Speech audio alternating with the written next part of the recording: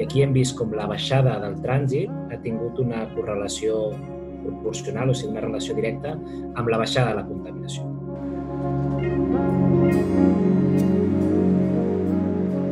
Aquesta recuperació que estem veient del trànsit, estem veient com s'està accelerant molt més en el vehicle privat que no pas en la mobilitat sostenible o en el transport públic. I aquesta és una altra alerta. Potser aquest retorn a la normalitat ens podria situar en un escenari pitjor del que estàvem.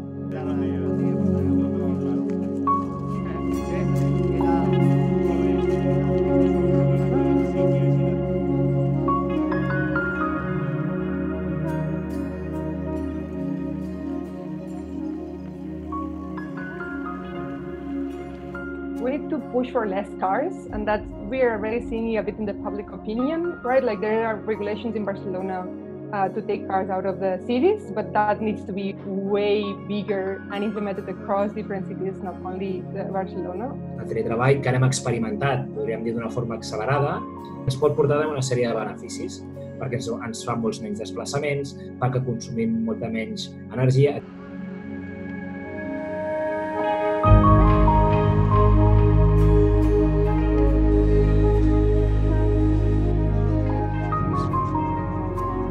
The electric vehicle may not be the only answer to the pollution emissions. People, at the end of the day, they have the power to decide which model and how eco-friendly this model is.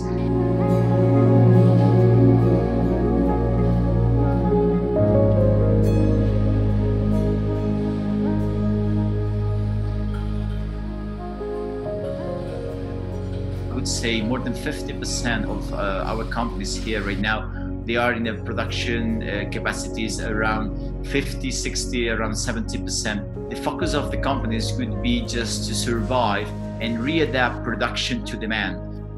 A lot of the most polluting industries, there will be a bailout or something similar, like the car industry or the aviation industry. If they have to give money to that industry, they need to think what we make for them to be more sustainable.